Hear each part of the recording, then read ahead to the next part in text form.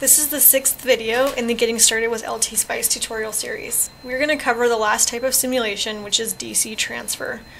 The transfer function calculates the output as a function of the input. It delivers the low frequency gain of the system. In Spice, the DC transfer sim also gives you the input and output impedance of your circuit. Similar to the DC operating point, or .op, this sim does not provide you a waveform. The DC transfer, or .tf, as a Spice directive will give you just 3 lines of information. Continuing with the same electric mic circuit, let's perform a .tf. To change the simulation, we're going to right-click on the Spice directive down here, and we can just change it to DC transfer.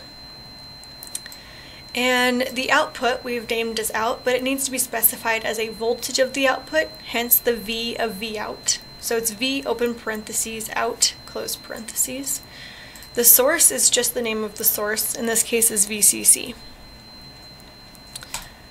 Hit OK and run, and when we run we're expecting just to get that same dialog box as in our operating point, and we do. Here the transfer function is equal to 1/2, which we expected.